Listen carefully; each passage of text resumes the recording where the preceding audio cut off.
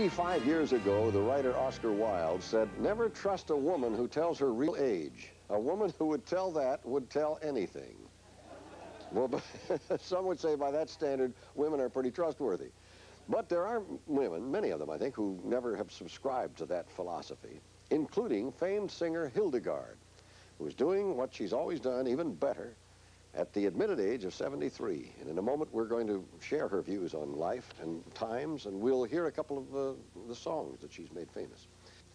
A woman who remains incomparable, the incomparable Hildegarde.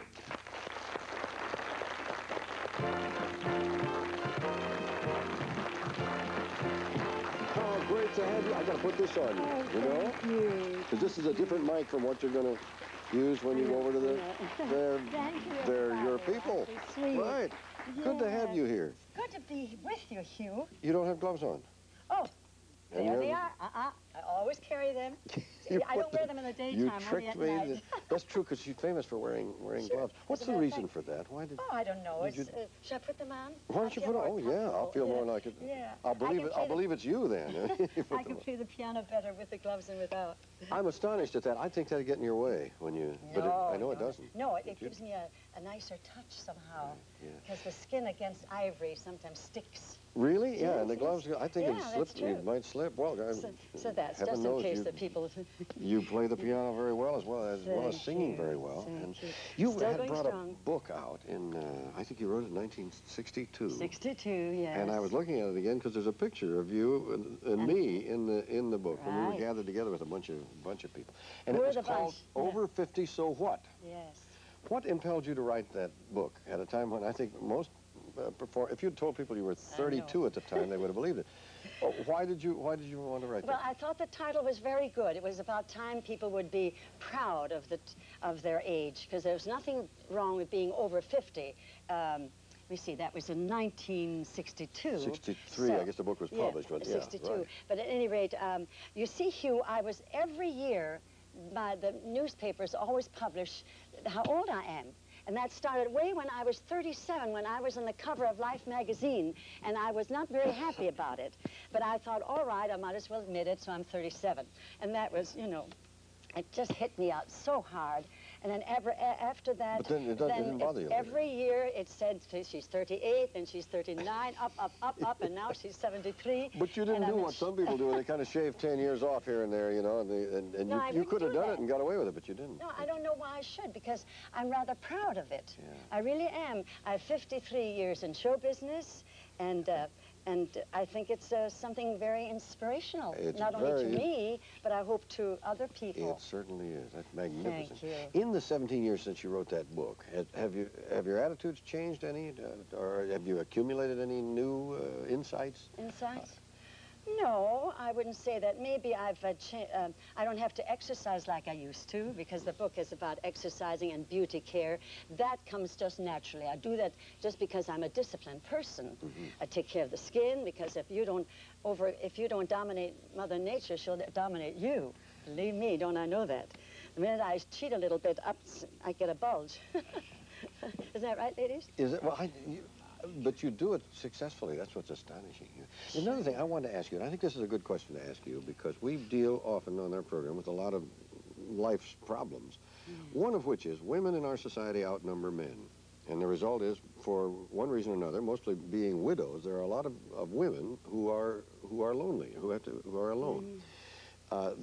As a single woman, because you never married, and yet you have a fulfilled life, and you don't appear to be lonely.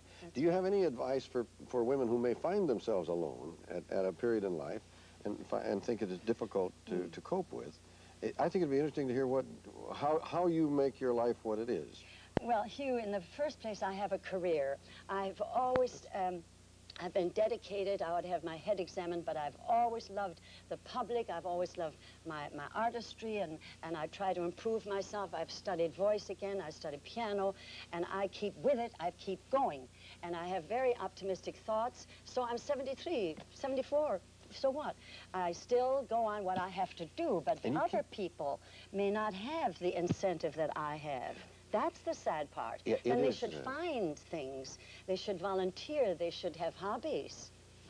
Don't you think, Hugh? Well, Yes. those are some tips I think would be worthwhile. You're right, though. You bring up a point. It is much more difficult if a person has run afoul of illness and is in the throes of poverty. It's Yes, much tougher that to is keep an difficult. optimistic My heart attitude. breaks So for those people, really. you are fortunate if you've got a talent and so forth. Yeah. But I was fascinated. You said you continue to study, even being on top. You still study and do things? Yes, because You you know, like the to keep voice learning. can get away with you a little bit, and I have a wonderful teacher who listens and watches it, and then I know how to breathe, and I know how to project, and she's been wonderful. And the piano work, of course, that takes practice too. Tell me a little about this show, then. I'm so excited radio. about the big broadcaster 44. You see, I had 6 radio shows before you were born. Not likely. Well, you were 3, Not all right. likely. So at any rate, I did. And the most popular one was the Raleigh Room. I had a lot of great guests like Tallulah Bankett and Bert Lahr and Irving Berlin and Fred Astaire. And they always were my guests, and it was a wonderful show. Well, Gober and Gross got into the idea to have, to see radio again, to see it. And that is why it's called the Big Broadcast of 1944. And do you know I have to think of 44? I really do. I'm not supposed to, I don't do songs of today, but only 44. You put yourself completely in the time. Yes, and do you know what I do, Hugh? This is very funny. At least I always get a laugh. I say, oh yes, people ask me how I started my career.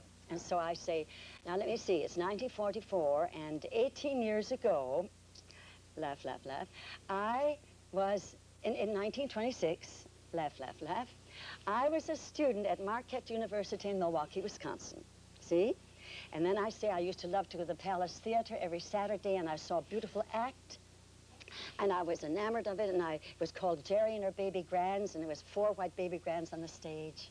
And I went backstage and I asked for an audition, and Jerry herself heard me play, and the big song that got me through and got me into show business was 12th Street Rag. 12th Street, yes, yeah, and I do it in the from show. 1944 back. Yes. How about doing we got a piano here, and if You got a piano count there. on you. If you'll trade in that microphone, I will. I'll introduce you, and we'd love to hear a medley of some of the things Yes, that we of all course. know you for. Now wait, where's You my... all set? All right. Thank you. Here, now, oh, and I'm not going to deliberately trip you.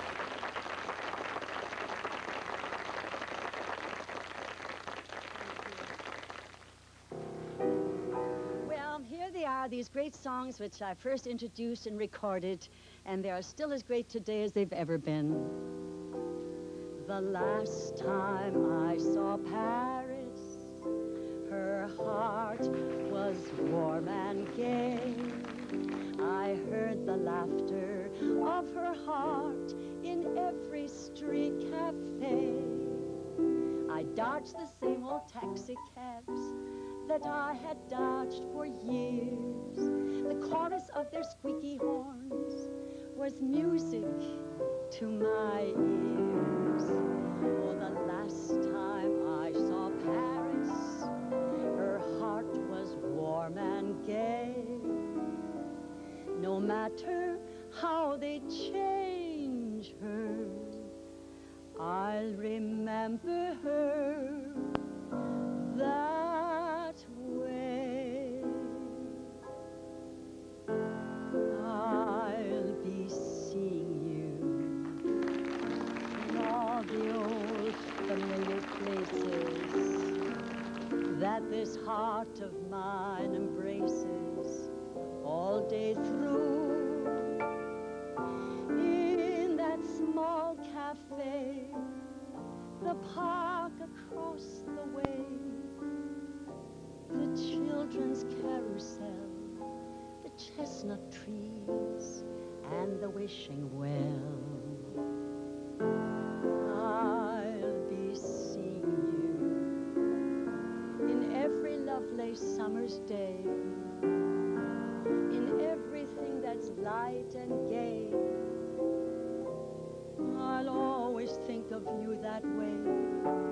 I'll find you in the morning sun, and when the night is new, I'll be looking at the moon, but I'll be seeing you.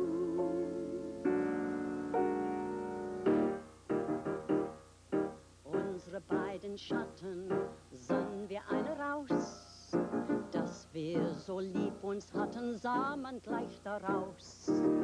Und alle Leute sollen es sehen, dass wir bei der Laterne stehen, wie einst Lili Marley, wie einst Lili Marley, till I come back to you.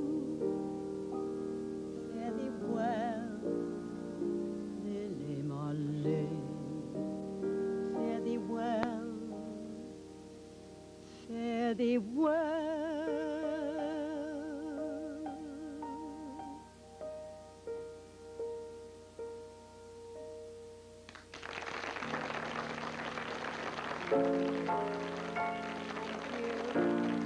That's for you, Doc. Hugh, this is for you, this is for you. Darling, je vous aime beaucoup. Je ne sais pas what to do. Vous avez completely stolen my heart. Matin, midi et le soir, toujours wondering how you are. That's the way I felt right from the start. Ah, chérie, my love for you is très, très fort. I wish my French were good enough. I tell you so much more. Mais j'espère that you compris all the little things you mean to me. Darling, je vous aime beaucoup. I love you, yes, I do. Voila!